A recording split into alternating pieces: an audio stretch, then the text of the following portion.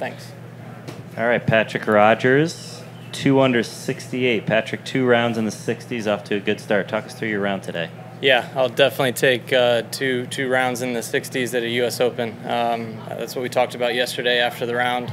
Just to get it in the red was really huge, with a great birdie on 18. And then I was a little scrappy yesterday, and I just wanted to be sharper, put the ball in the fairway a little more, hit the ball in the middle of the greens, kind of plod my way around, and I did an awesome job of that today.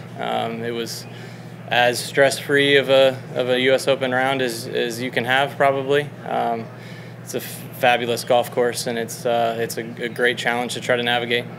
Yeah, was it a tale of 2 nines out there as far as weather-wise? It seemed like it was a little windier on your first 9, and then it eased up a little bit in the second. Yeah, it was great. I think we all expected it to be really windy all afternoon, and we got kind of a mix of conditions, but for sure once the storms came through, it was really beautiful out there and definitely scoreable. So I tried to take advantage of that. It's always a kind of a balance of being patient but taking opportunities when they come. And I did a really nice job of that the last 9 holes and find myself right in the thick of it.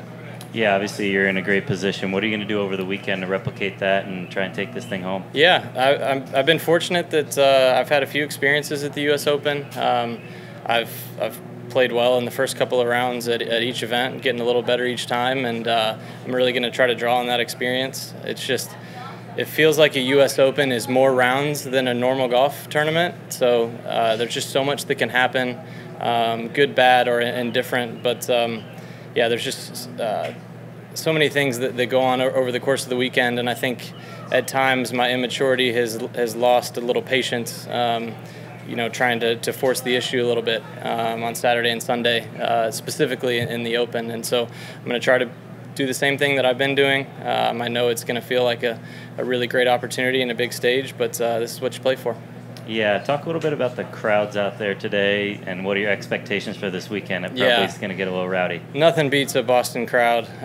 We love coming to the Northeast. I think a Northeast U.S. Open is really special regardless of where it is, and obviously there's a lot of history here, and Boston fans are really great, and so they've given me a great reception. I know the feature pairings they're really supporting, and it's great to play in this environment.